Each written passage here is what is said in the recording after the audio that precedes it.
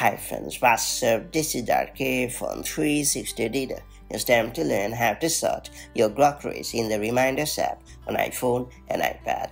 In iOS 17, Apple has added a pretty handy list function to the Reminders app to help you when you are out to pick up some groceries. When you create a list with the new groceries list type, you can input various foods and sundries and have them perfectly organized automatically by category. The organization makes it easier to find what you need when you're out at the grocery store or out shopping. That said, let me show you how it works the quick way. First and foremost, open the Reminders app on your iPhone or iPad. After that, tap on the Add List option.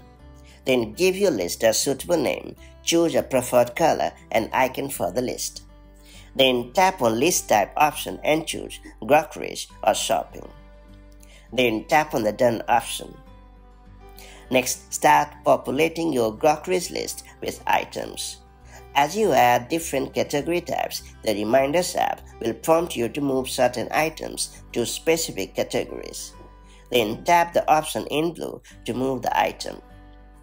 When you have finished your list, it should be perfectly organized into separate categories, making it easier to find the related items in the same areas of the store. It is worth pointing out that you can also create your own categories in the grocery list. Simply tap on the three dots in a circle icon and select New Section in the drop-down.